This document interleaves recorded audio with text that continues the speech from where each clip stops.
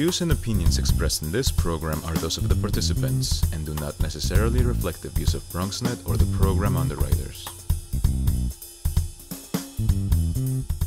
Hello, welcome to the Social Justice Forums. I am Daren, Jaime, and of course, we're going to be bringing you a forum that's discussing some of the social issues that are actually plaguing and affecting our community, a deeper understanding of the inequities that many people face, and then sometimes we want to present multiple points of view in our show, giving you an opportunity to find out what people's perspective actually is.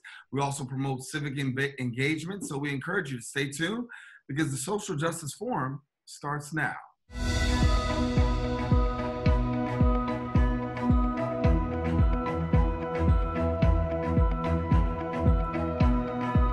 Fear and anxiety about COVID-19 and what could happen can be very, very, very overwhelming. Social distancing guidelines are making people feel isolated and lonely, which increases people's stress and anxiety. In addition, COVID-19 has also brought to surface many racial inequities in the United States. Black people are dying at a disproportionate rate due to the virus and also recent extreme police brutality and violence. It layers on top of the intergenerational trauma of racism rooted in slavery, mass incarceration, police brutality, and then also Black oppression. Joining us to provide a point of view on this matter, I'm joined by psychotherapist and founder of the Association for Trauma Outreach and Prevention, Meaningful World, ATOP of Meaningful World, Dr. Kalayjian, and we thank you so much, Dr. Ani, for being with us. Thank you so much. Good morning, Pastor Jaime. This is again, yet again, I may sound like a broken record. I felt the shock and disbelief, and I said, this must be old news, and I just tried to pass over it and click over it, and no avail. It just really broke my heart so much, and then the after effect, afterwards, when I read more about the Wisconsin shooting, and we talked about this, less than a month or so ago, Daren, and it's still for me a very, very painful, very tragic moment that we have to repeat this story instead of moving on, building on sound infrastructure that's based on respect and pulling one another up and acknowledging the past trauma of slavery and expressing remorse and begging for forgiveness. Now we found ourselves with this shocking news in the broad daylight and repeatedly shooting. I was like, stop, stop, stop. The man is not doing anything, going to his own car. What's wrong with you? What is the psychology and psyche of the police? And we talked about this in terms of training and helping the police to be mindful sometimes, because Pastor Jaime, if you are traumatized yourself, sometimes you don't know what you're doing. So I'm wondering, are they traumatized? Are they seeing a lot of traumatic situations that are getting numb to it? We have, remember the program we had, a panel with the person who was training the police from John Jay College, Dr. Maki. And she was like also hopeless about the training that we were talking about. Well, let me jump in here and talk about this for a second, Dr. Kalayjian, because for those of us who are just joining and talking, we're talking about the shooting of Jacob Blake in Wisconsin.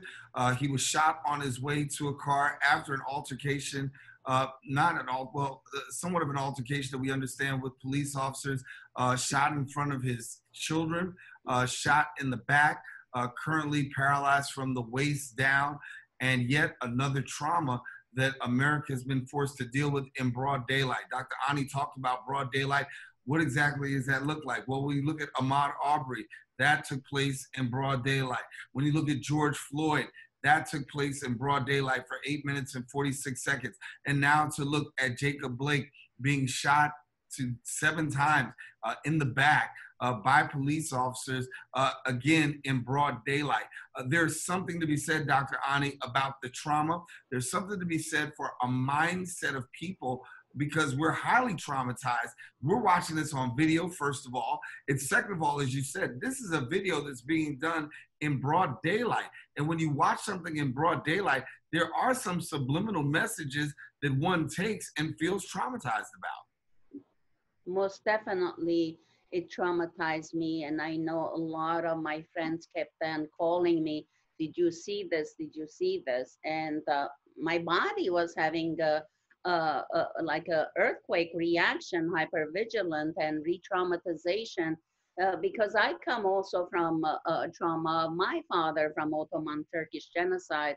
So that doesn't really go away. Of course, I manage it, I work on it, and I've teaching about it, and we have free support groups every Thursday trying to help people lift one another up.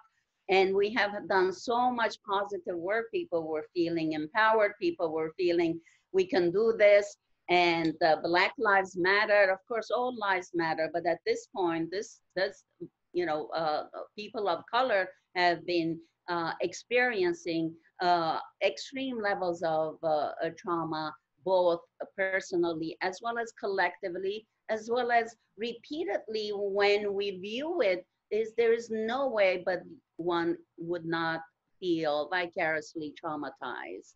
And it's really challenging at times where we are also dealing with COVID-19, the economic hardship, the emotional outcome of COVID-19 that's isolating, depressing, and debilitating people. Suicide rates are high, much higher, 30 to 50%. Depression and anxiety are as high as 50 to 60%, depending in communities. Of course, communities of color have also more of these traumas because of the two pandemics merging and creating this explosion, tsunami of after effects that traumatizes us even more. When we talk about the trauma, not just the trauma associated with shootings, but also we know about COVID-19. We're not out of this yet. We're still dealing with it. We're dealing with soft reopenings. We're dealing with places across the country that are actually closing up doors now, realizing that the COVID-19 pandemic is really affecting their community. Talk to us about this, because for us, we talked since March in New York when our doors started to shut down, but here we are, and we're talking about September, and we're still seeing things, and no real easy end in sight. The psychological trauma and the in the effect of dealing with COVID-19. Give us a little bit about ways that people can kind of like cope and handle during this time. Yes, that's a very good question, because we have very step-by-step helpful hints, helpful strategies to transform this mega isolation. And I would like everyone to stop calling it social distancing. We cannot, we're a social being. We cannot distance ourselves socially. We're physically distancing temporarily to protect one another. That's a huge difference. We need each other socially to connect and to appreciate and to love and to in many other ways show our solidarity with one another. So we first must keep our routine. I don't want to hear this day pajama and night pajama. I want everybody to have the same work schedule, wake up as you did before COVID, and get dressed, put your makeup, shave, do everything that you were doing before. Don't get into the rut of moving from the bedroom to the other room with your pajamas and not paying attention to self-care. Self-care is very, very essential at this time. So keep your schedule strictly, abide by it very strictly. And then during your breaks, come outside and walk in the park, in your garden, in your streets, and enjoy fresh air, because going from one room to another, staying indoors all day is not good for COVID, because we need the vitamin D. We need the vitamin D not only from the sun, but we need the supplements. Please take them as much as you can. And I want you also to take something else that also protects your immune system. It's called L-lysine. It's a natural amino acid. And I take it, and it doesn't, when you take it, you don't even get colds. It really strengthens your immune system. Try to include in your juicing ginger and cardamom and turmeric and a lot of berries so that you can drink that. That would help support you. And sleep in regular times, whatever the time you were sleeping before, because when you're not sleeping between 12 and 5 is the most important hours of sleep, quality REM sleep. So don't tell me you're staying up until 4 and then you sleep until noon. You're going to be groggy and you're going to feel more anxious and depressed. It does not work with us. You need that quality sleep. And try new things. Some people are reporting cooking with their kids, engaging their kids, because children also are bored out of their minds without their friends. You know, this is a very, nobody's talking about this, but this is very challenging for children because children are moving through developmental stages, and every month and every year is very crucial for them. They have to go through certain steps. They have to establish friendship. So if they're not seeing one another, they're missing out on that. So you need to creatively engage with Zoom parties and FaceTime talks with their friends to help them bond and create that friendship that is very important for our development. And organize your closets, your house, your drawers. Organize and clean your environment, declutter. That environment is very important because we shape the environment, but then the environment shapes us and gives us the emotional feelings. If it's cluttered, we feel anxious and angry and fidgety, but if it's really nice and organized, we feel relaxation and contentment and happiness.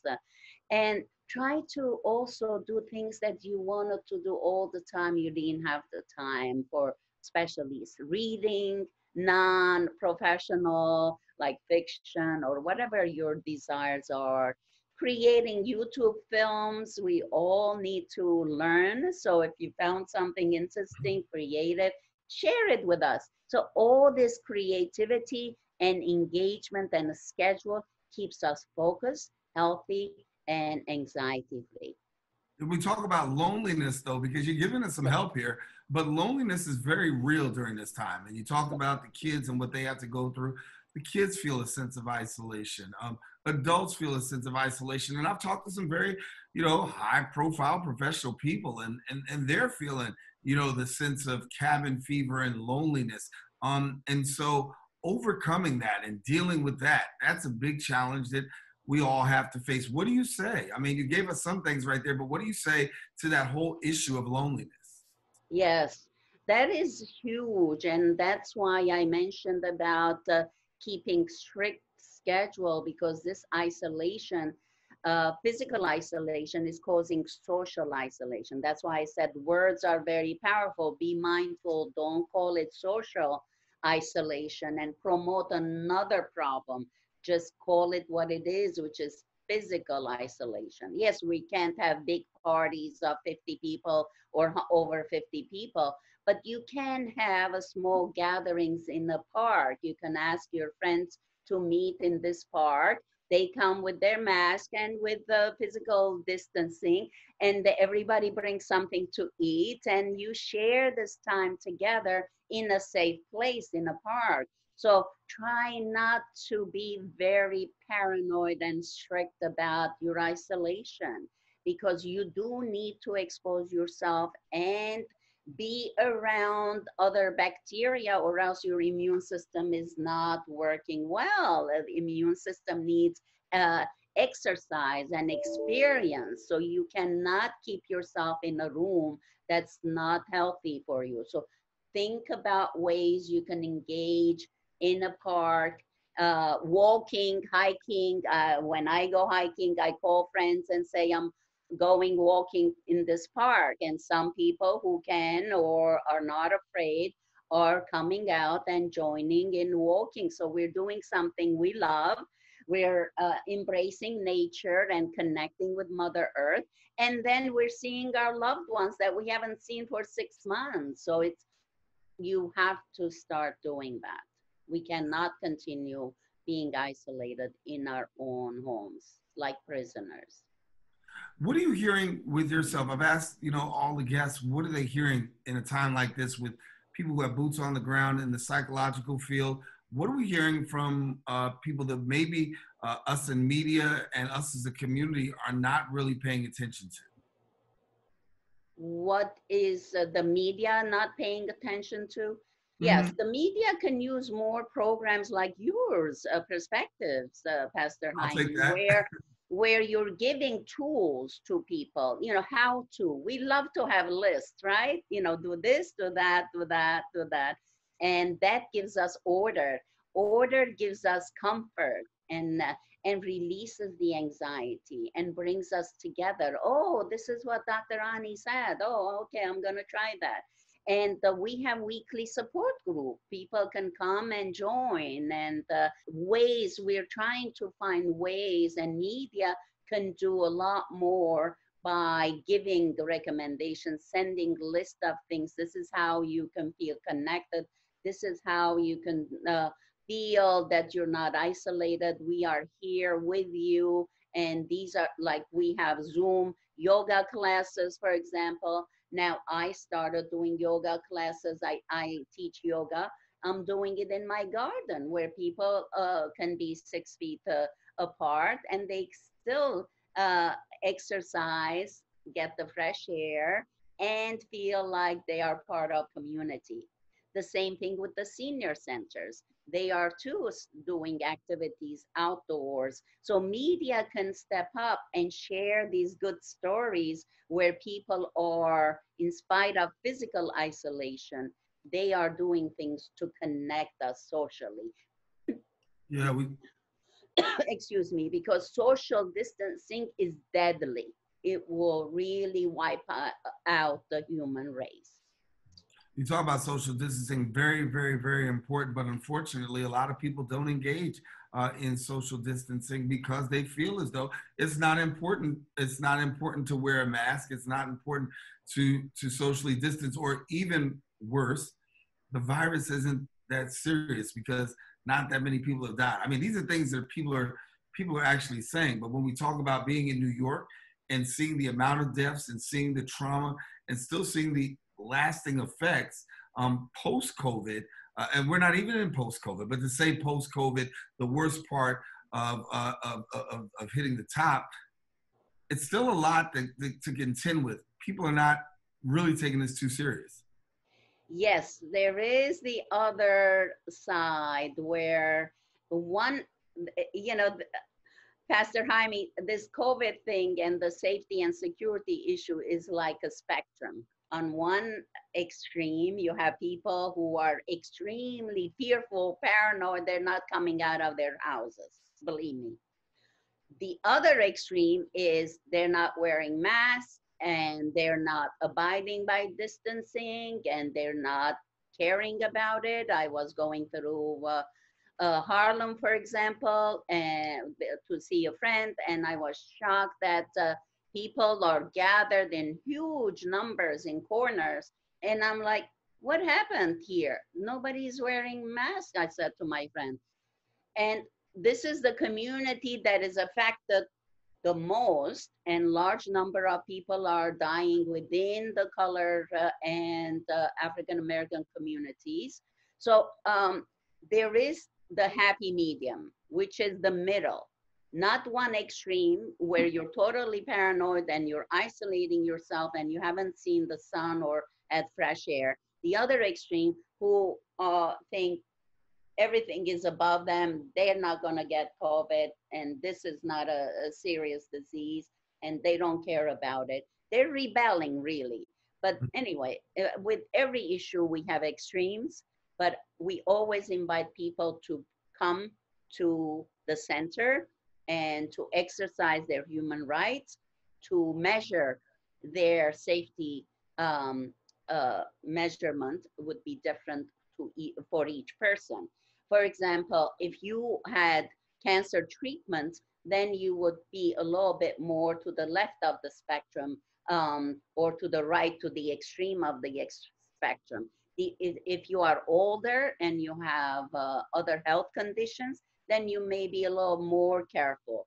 But if you are a young person and you're able to cope and you don't have any history of illnesses, you're protecting yourself with vitamin D3, vitamin C, zinc, and L-lysine and other ginger and other things that I mentioned, and you're strong, then follow the rules, mask, not just for you, but also protecting others, and distancing physically, but still engaging with one another.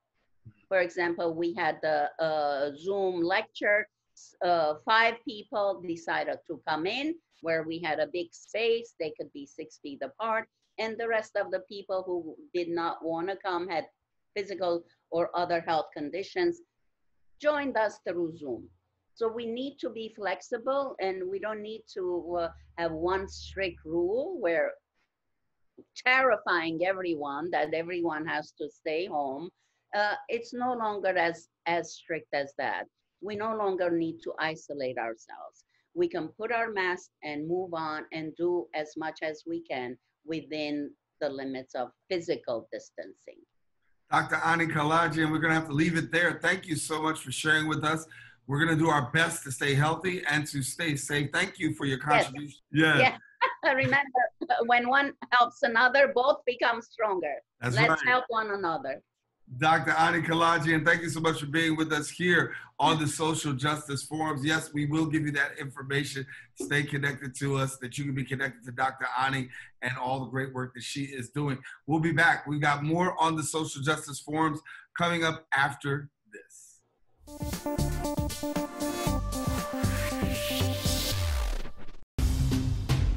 We know that people are dealing with the health crisis, but there's also a lot of food insecurity. We're giving out healthy food options, and that's what's key here. If you're a senior, you have a disability, they'll actually deliver meals to you. The residents are anxious, they're worried, they're scared, and they want to be tested. When things were happening in our community, and we couldn't get the help. There's almost a presumption of criminality that attaches to your skin color. The site will prioritize those who are at highest risk in the population. If you feel symptoms and you'd like to visit one of these COVID-19 testing sites here in the Bronx, you may call the State Health Department's hotline. Important to note about this site is no reservations are needed. This is a walk-in clinic. A lot of us are out of work and looking for something to do. We have the machinery and the skills to make large scales of these masks and gowns. Take care of your people. It's going to go way further than we actually can understand. Right now, employees like myself are just adjusting to the new reality. Reporting from BronxNet, this is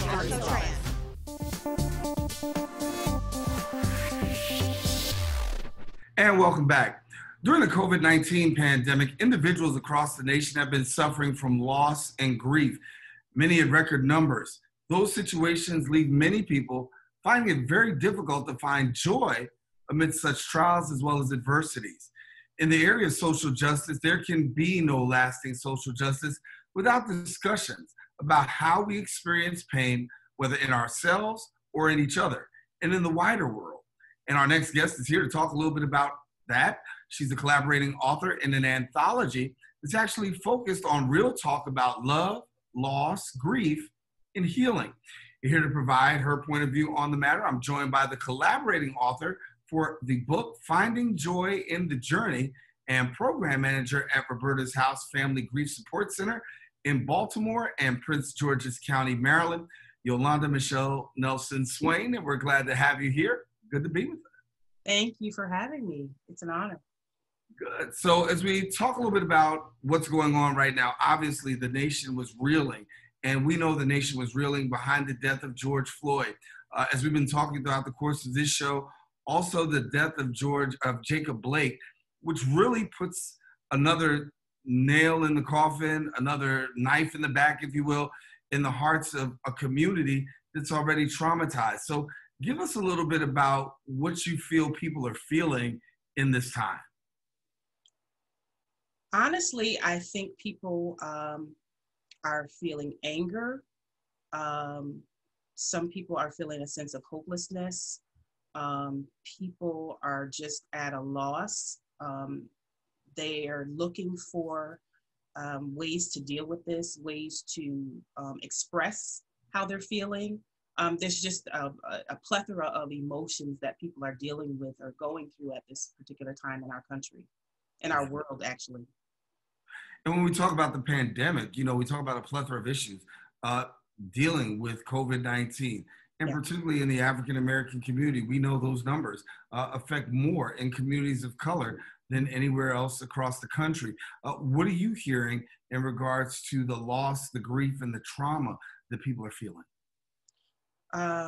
Again, because it's so much in our communities of color, and there's so much loss, especially when I'm in the Baltimore area and in Prince George's County. People are dealing with grief in itself, but with it being the COVID situation, the pandemic, it's making it even more strenuous, or it's exacerbating the grief that they're experiencing. So with that, they're not being able to experience the being with their loved one when they transition. They're not able to have that funeral that they normally would have. So on top of that, they are not able to share their grief with other family members because of the COVID situation. So they're dealing with isolation, they're dealing with loneliness, they're dealing with, there's rising numbers in suicide rates, there's rising numbers in alcoholism and drug abuse, all related to this loss and having to kind of cope by themselves because of the isolation, because of what's taking place with COVID-19. So it's actually, it's heightening even post-traumatic stress disorder, all kind of symptoms and other things that are anxiety. That's another thing that's happening because of this. Yeah. So you got a book, Finding Joy in Your Journey. And for many people, this is a journey and trying to make sense out of it. I hear people say all the time, 2020, I wish I could put an eraser to it. We can just go straight to 2021. But the reality is we're still here. We're going to have to live through it. We're going to have to deal with it. But I know that you've got a part of finding joy in your journey. So walk us a little bit through that. So what it is it's an anthology of individuals who wanted to just share. People are sharing their own personal grief journey, how they were able to overcome some of the obstacles that they faced while grieving, what things, coping skills they use, mechanisms that they use to get through. Grief is just that, it is a journey, and everybody's journey is different. No one's grief is the same. We all grieve differently. We all grieve in our own time frame, in our own manner. And so this book is just out there to help people understand that what they're feeling, what they're dealing with, what they're going through is normal. There's nothing wrong with you. Some people, like I said, their grief looks different than yours. And so a lot of times people feel that something's wrong with them or that they're not grieving right. There's no right or wrong way to grieve. We're all individuals, we're all unique, and so it's gonna look different. And so we just wanted to try to give people some ways to help cope with the grief that they may be experiencing, help them understand that it's a normal process and it is a journey. It is work. Grief is work.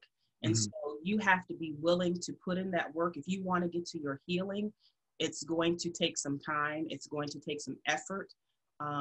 And you really do have to do the work, but it is possible.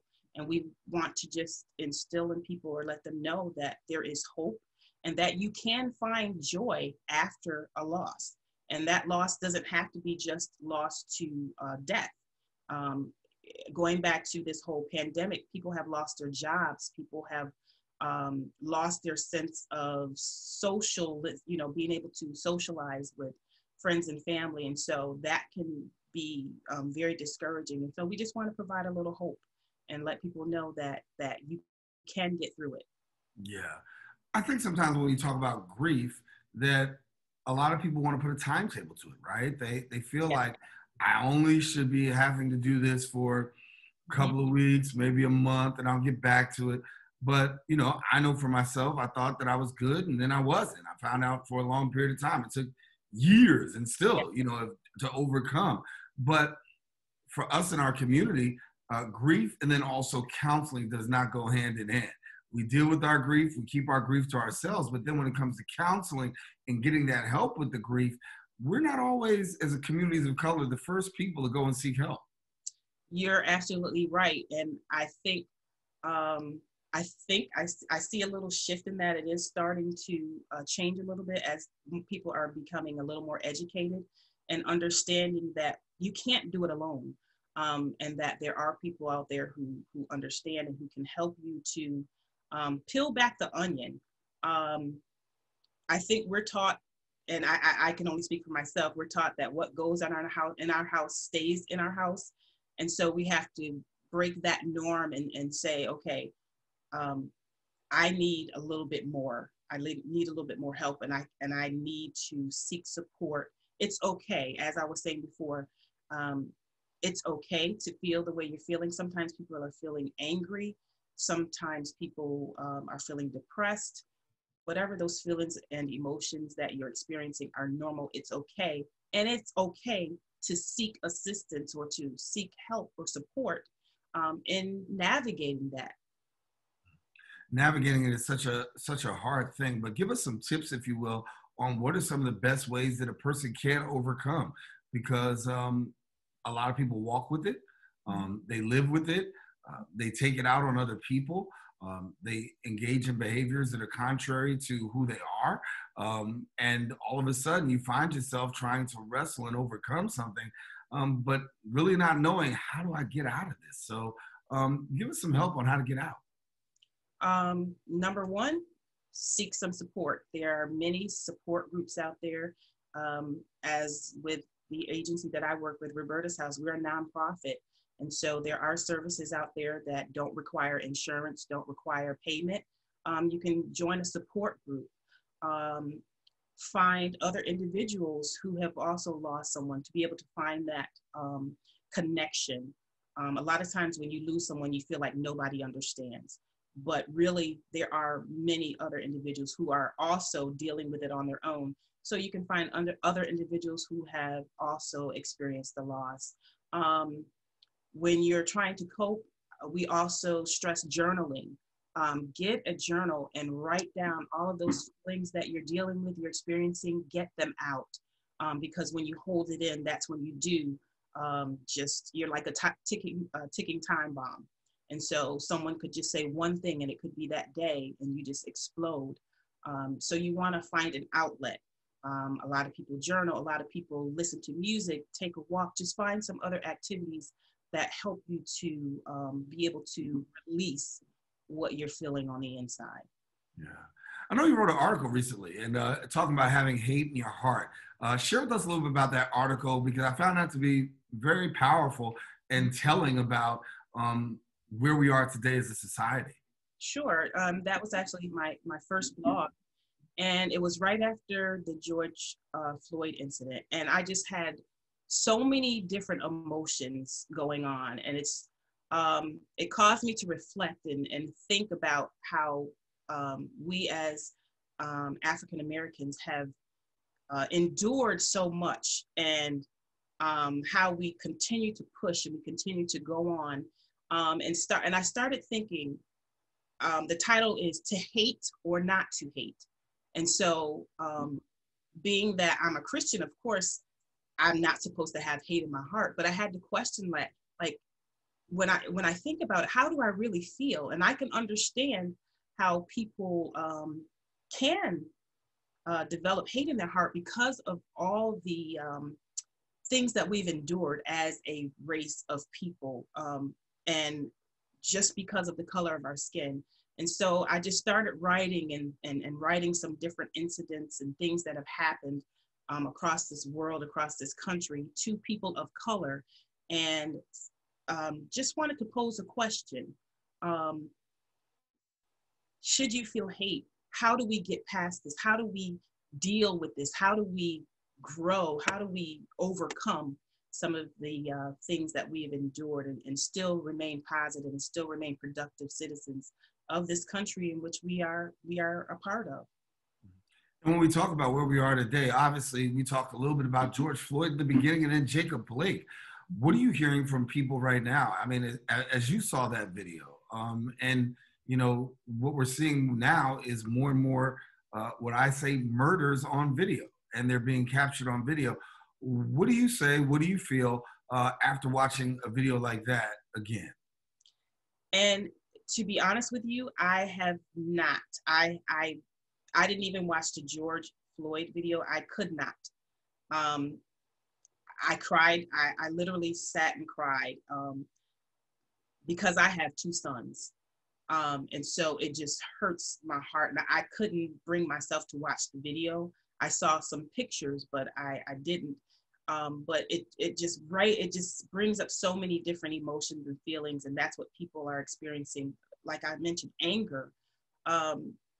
A lot of people have questions like, why? Why is this continuously happening? What will there ever be justice? What do we have to do to be treated just like anyone else in this country? Why do we have to keep dealing with these same situations over and over again? So there's a lot of questions, and sometimes there's no answers that we have to provide. But then we also have the protests and people making sure that they vote. Those are important things that I think that will hopefully bring about change to what's happening in our country. Yeah. So for people who want to get connected with your writing, your work, how do they go about finding out? Sure. My website is soulforreal.com. It's www.soulforreal.com. That's the website where you are able to purchase the book, and also the blog is there.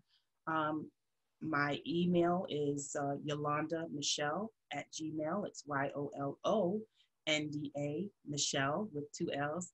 And I'm also on Facebook and Instagram, and it's I am Soul for Real at Facebook and Instagram.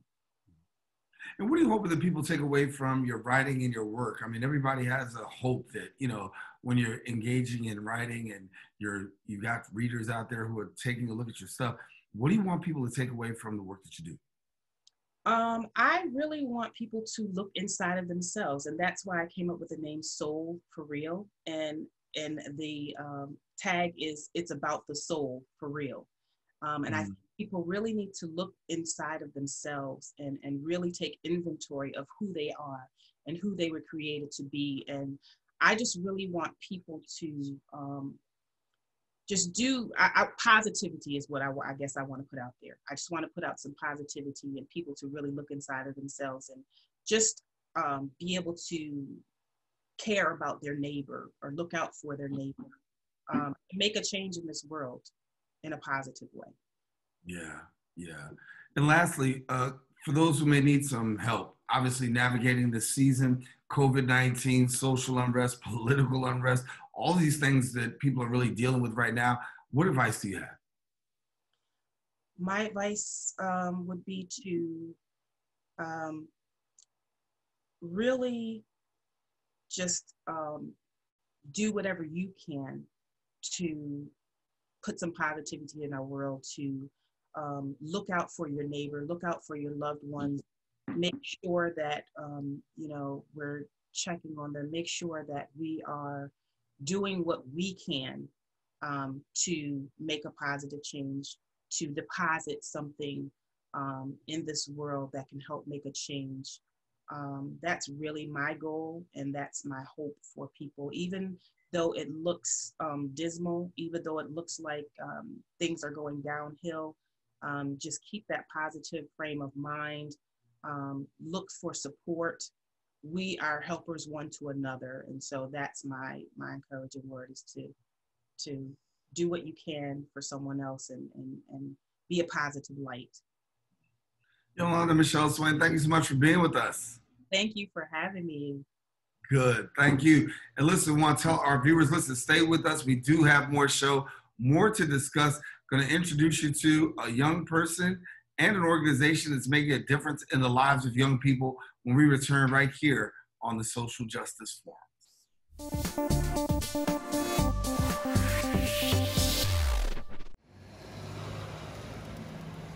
It looks bleak. It feels bleak. But the city isn't shut down because our public services keep working. In spite of, and in the face of, the dangers, we can count on them. And to keep them working and funded now and in the future, we need to be counted. Self-respond now to the 2020 census at my2020census.gov. We built a media network for you. BronxNet TV. Come learn in your new state-of-the-art studios at Lehman College. At Mercy College. And coming soon to the South Bronx in the Hub. Inspire with your stories, culture, history. Your Bronx on BronxNet. Engage with us. Connect with us at your channels and at BronxNet.tv. Learn, engage, inspire. BronxNet TV. From the Bronx to the world. BronxNet.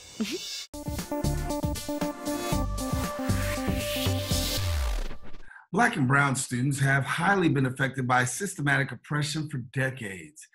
Students have not only faced the brutality of the police, but they're continuously denied educational opportunities crucial for their development. Oliver Scholars prepares high-achieving Black and Latino students from underserved New York City communities for success at top independent schools, as well as prestigious colleges. Oliver Scholars provides crucial support for scholars so that they can realize their full potential and ultimately give back to the city in which they live, as well as the nation and the world. Joining us now to provide a little bit more on their view of the matter, I'm joined by the Chief Program and Equity Officer for Oliver Scholars, Dr. Deidre Franklin, and also student at Phillips Academy, Andover, Jayden Collins, and welcome here to the Social Justice Forums. Thank you. Thank you for having us.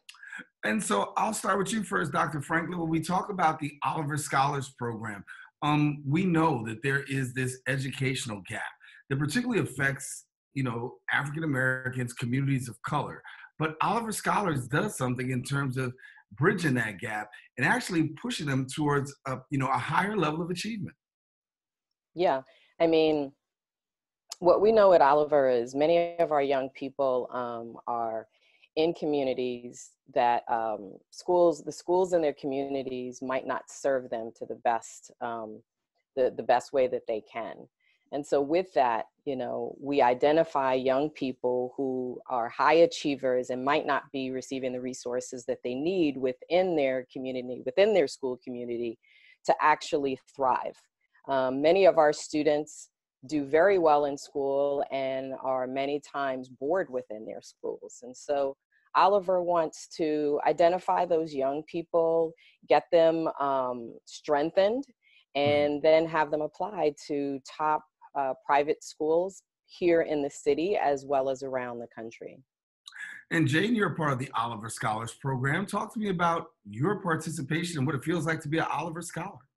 Yeah, being an Oliver Scholar comes with so many benefits. You always have a community behind you, and they provide you with so many resources, so many academic opportunities, and many community service opportunities that really just help get you to that next level in your academic career and just being what it means to be like a scholar. And that helped me particularly because the rigor and the community that came with Oliver Scholars helped me get to the high school that I ended up being at, which was Phillips Academy, Andover, and it helped me thrive there as well. And Dr. Franklin, when we talk about the work that goes on with these young students, obviously these are high achievers, but even though they're high achievers, they literally have to go through this rigorous program. So give us a little bit about the rigors that they go through, because this is no easy walk in the park. No, it's not actually. And as you stated, the students are high achieving students. However, the schools in which they hope to matriculate into have a very different way of engaging young people, which is actually interesting. And so part of our 14-month program, first and foremost, is to get the young people up and running to be able to take the entrance exam. So in essence, they're taking an SAT type exam in the 8th grade. And then after they take the exam, we engage them in all sorts of STEM programming, coding, language programs, in an effort to really have them understand ways to critically analyze the world that they're, moving through. That it's not as simple as giving them an article to read and sort of reflect back to the teachers, that they're actually reading articles and they're analyzing, they're annotating, and getting ready to be able to actually matriculate into these schools. Most of the schools have kids who have been in the schools since kindergarten. And so those young people have the resources and have already been engaged in this type of sort of academic engagement. Jayden, when we talk about the rigors of the program, I use the word the struggle is real. How real is the struggle? The struggle is real, especially at Oliver, because once you get into Oliver, that's when it really begins for you and your academic career. I think what is special about the program is that it forces you to take that next step in your academic thinking and your critical thinking as well. And like before when you were in your regular school, you would receive all like these assignments, you do it, ace it. But when you enter Oliver, you're not just receiving, you also have to give yourself to the program and really find that scholar within yourself. And that takes a lot of of hard work and dedication that you didn't really have to use beforehand, because everything would just come naturally. So yeah, that's when it became rigorous, and the constant pressure on us to do better and unlock the potential that we had was it was very rigorous. So the struggle was real. Yeah. Dr. Franklin, what is the message that you give to young people when they enter the Oliver Scholars Program? Because as we said, you're getting ready to prepare them for a high level of achievement, but not just a high level of achievement. You're really looking for them to perform at that next level when it's talking about college and then on in the world. So share with us a little bit about the message that you give to these young people. I mean, I think first and foremost, we let them know that they are deserving, that they are valued, and everybody who's a part of the program, as far as the staff is concerned, has extremely high expectations of the young people.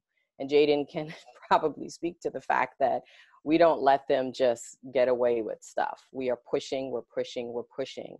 And interestingly enough, part of our strategy is to push them so that they fail. And many people say, why would you want the young people to fail? Well, we want them to fail because they have to learn how to recover from failure. That's a big part of being successful, is recovering from failure. And many of these young people have not failed. As Jayden said, they ace everything all the time. And when they matriculate into these schools, which are predominantly white schools, we want them to move into that school, first and foremost, knowing who they are, what they bring, and being proud of that, and moving through the environment as a scholar, as a leader, and someone who is really committed to their community and giving back to their community. So there's a lot of components that go into the program. That's not just the academic pieces. We do a lot of sort of social and emotional pieces to fortify the young people as well. And when we talk about the educational gap between African Americans and those, those other students, and particularly white students, we know that the numbers don't lean in favor. Talk to us about underserved, students at this time, and what really we don't understand about the educational gap when it comes to African Americans and communities of color when it comes to education. Yeah, I mean, first and foremost, it's about access. It's about access, it's about resources. And many of those resources are not necessarily, books and computers. Yes, you absolutely need that. But there are resources that the young people need. We need to fill them up. We need to make sure that they're strong enough to persevere and persist within many of the academic institutions that they go through.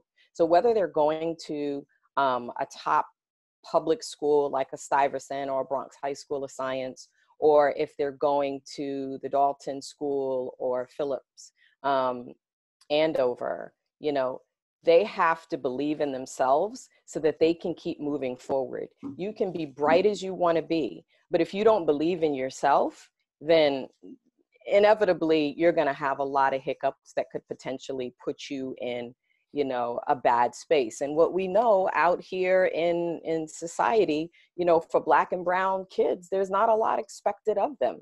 And so you've got to sort of fight against the systemic pieces, you know, that our kids are up against in order to make sure that they have the tools they need to be successful. And they can, and they are. And Oliver has proven that. And Jayden, for you, talk to me about what you feel like. What do you feel like now being an Oliver Scholar, going through the rigors of the program? You know, you're up against, and sometimes you're the only brown skinned person in the room. What does it feel like going up against those who don't look like you? Do you feel equal? How do you feel? I think in our current climate, I would be lying to say that I feel like I'm on the same playing field as the white students that I learn with. But when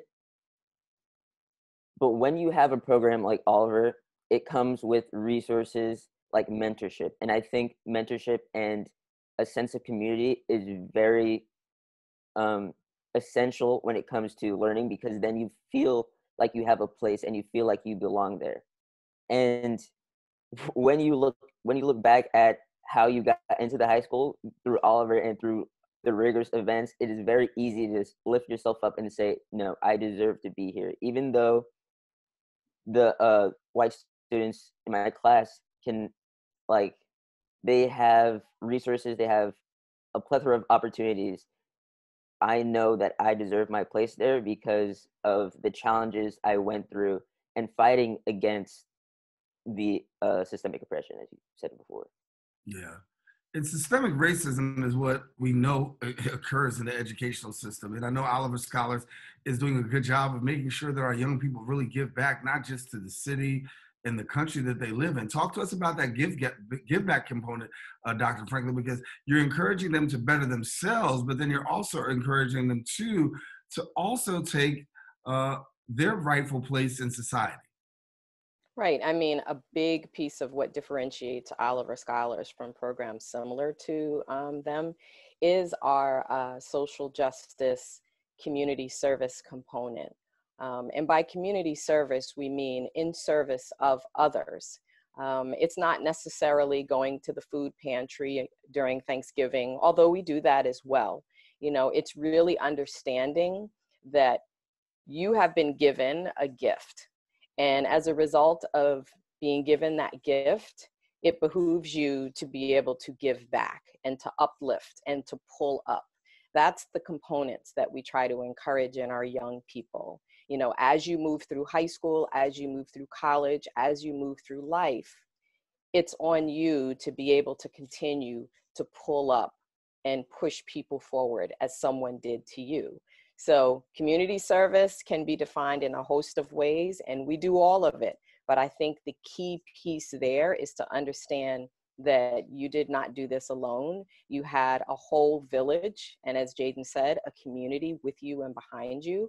And it's your responsibility to make sure, whether it's with Oliver or anywhere else, that you continue and keep the tradition going. How does one go about becoming an Oliver Scholar? I think our viewers are probably saying, wow, this is a prestigious group of young people, but how does my young person have the opportunity to potentially become an Oliver Scholar?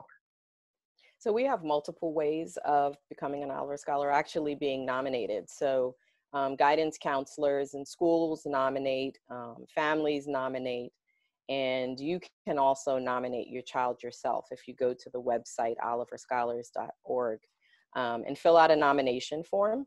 And then we typically get per year, about 1,000 applicants. And out of that 1,000, we choose 70. And that application process opens up in the fall. And we began reviewing applications around January to figure out who we will bring in to interview. So there's an interview process after the application process. And for people who say how long this process takes in terms of being engaged in the program, participating in the program, talk to us about the duration and the length of the program. So the program is actually 14 months, but this is after you spend maybe 6 or 7 months in the interview process. So you're in the interview process in the 7th grade.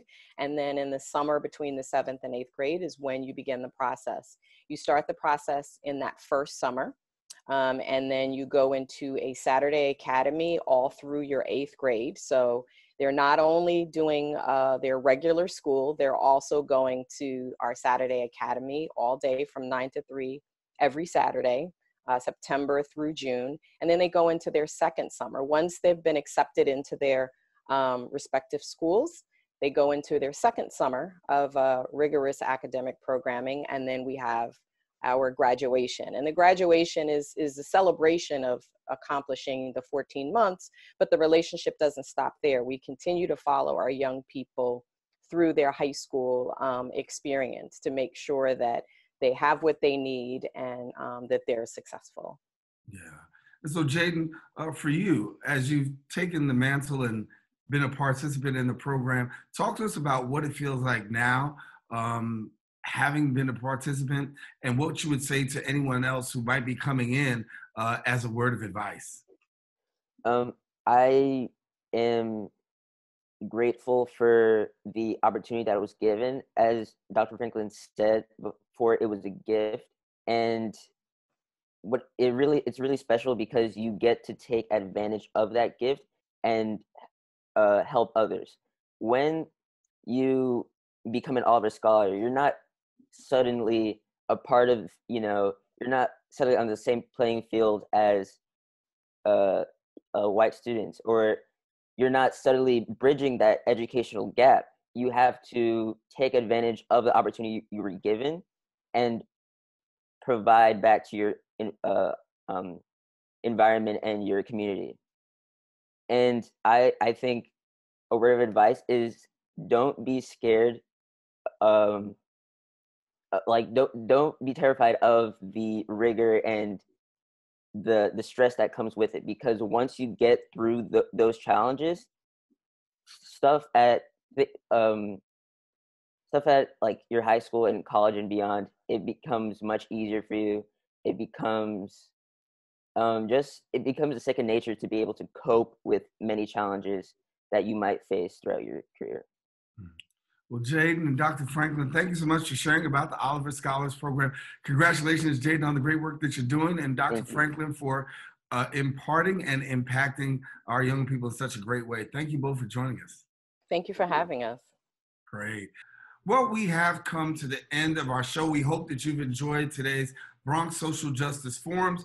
We encourage you to stay connected to us, as you can find out more information every week as we delve into the issues of social justice as well as community engagement. Now, if you want to join in the conversation, you're more than welcome to anytime. Go to our social media page at BronxNet TV and join us next week, where we will continue to elevate the discussion and bring you some more news, some more information, and some more people who are making a difference.